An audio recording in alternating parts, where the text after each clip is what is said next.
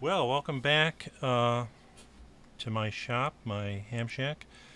After a little bit of a hiatus that I've been away, as you can see, I've made a bit of progress on the K2. The basic beginning steps are done up until the very first power-up. That's where I'm at.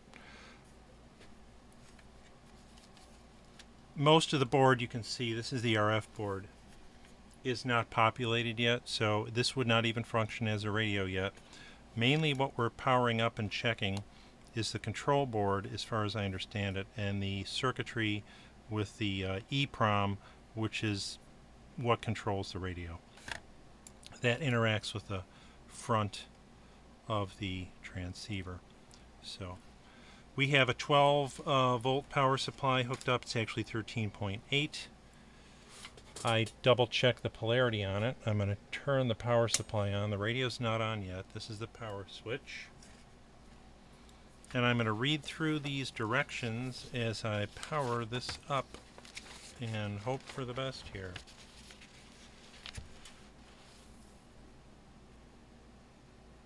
I'm going to read the directions as I do this. If you see or smell smoke when you turn on your K2 for the first time, turn it off. Disconnect the power supply immediately. Normally you will hear relays being reset by the I/O controller. Next, the non-volatile configuration memory, the EEPROM, will be initialized. Okay.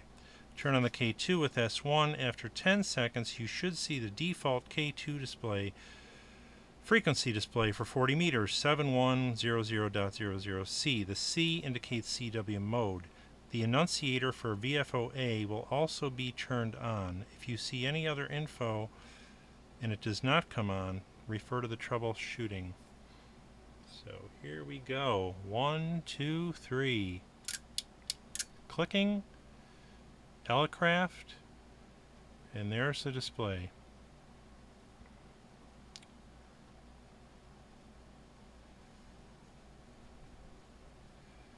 And the frequency is changing. The arrow, do I have something to point with? I hate to use my fat finger. There's little arrows underneath the frequency display. So they look like little dark lines on the radio, on the camera. The one is under preamp, the other one is under A. A is the VFO. There's A and B. So that is correct. All right, we are working. Functional. Turn it off now and wait, then turn it back on. The display should now read Elecraft for 2 seconds, followed by the frequency display. Yeah, we already did that. I hit the wrong button. Let's turn it off. Clicking relays, Elecraft, and frequency display. The R and the T in Elecraft appear in lowercase due to the limitations of the 7-segment LCD. Tap the display switch once to select the voltage current display. The display will now show something similar to this, and I'm not going to put it up to the camera because it won't focus. E12.0IO.018. This will indicate the power supply voltage, which is E. It is about 12 volts. Mine will be around 13.8 because that's what the power supply is. And the supply current is about 80 to 100 milliamps. So, display. So we have 13.4 volts, the E, and I0.808 is the milliamps, which it would be 80, I guess, right? Yeah. Tap display again to return to frequency. Turn the VFO in both directions to verify the frequency changes. And it does because I already played with it a little. Tap the rate switch to the right of the knob to change the tuning rate and repeat the test at each rate. That rate button is here. It changed the frequency, yep. And now it's a higher one. Turn it again. And again we're back. So let's go back up.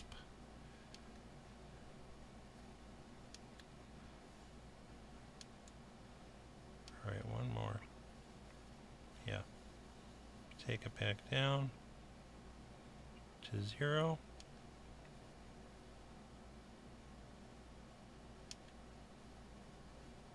All is working.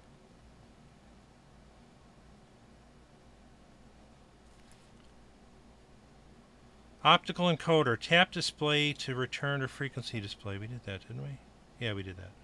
Tap the band switch. Band. After a short delay, the K2 will switch to the next band. At the same time, you will hear a relay. Clicking of a relay. Tap the band switch 7 more times to verify that you hear relays being switched with each band. Note, the 1.8 MHz 160 meters and 5 MHz 60 meter bands will not appear in the list unless the associated options are installed. They are not installed. This can be done only after assembly and alignment have been completed, meaning those options can't be installed, I believe. So we're going to hit band. I heard a click. Heard a click. Heard a click. Heard a click. Heard a click. I hope those clicks are... I'm going to hold this up to the mic. There's a click. And we're back to 40 meters. So there was a click every time, so you want to make sure the relays are actually changing the band plus changing the frequency at the same time. Alright, that's done. Tap the pre-attenuation switch 3 times. You should hear relay switch each time. That would be preamp, I believe. Yeah, preamp, ATT, that would be preamp and attenuator. 3 times. I heard a click. Heard a click. Heard a click. 3 times, 3 clicks. Next, RF probe assembly. The switch spacing tool used for the front panel can now be used as a PC board for the RF probe. Yeah, I haven't built that yet.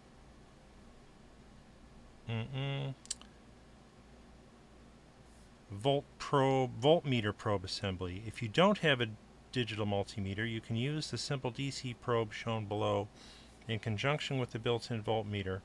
Alright, the next thing is to build these little probes. The cool thing about the K2 is there's a bunch of test instruments built into the circuitry of this thing.